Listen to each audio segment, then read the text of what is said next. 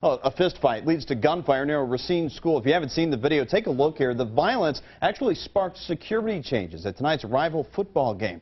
12 News' Terry Sater is live in Racine with the new information we found out. Terry?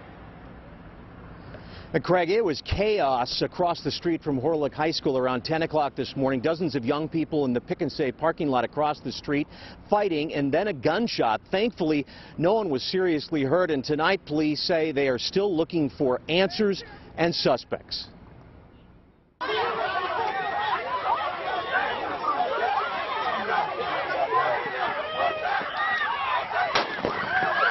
A gunshot and fight directly across the street from Racine Horlick High School, recorded on a smartphone and uploaded to YouTube.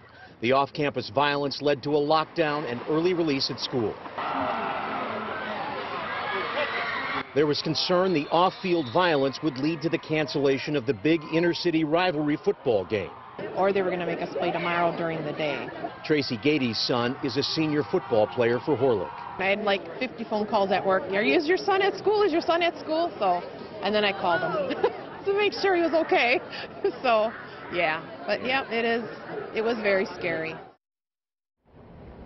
And that's why police doubled the number of officers at Friday night's game at Horlick Stadium. A special police unit with cameras was parked near the entry, and portable security cameras kept watch inside. The athletic director said they were just trying to provide a safe and positive environment for everyone involved at the game tonight. The police tonight tell me there's nothing new on the investigation. The school says the trouble happened off campus and they didn't want me to talk to students inside the stadium. Live in Racine, Terry Sater, WISN 12 News.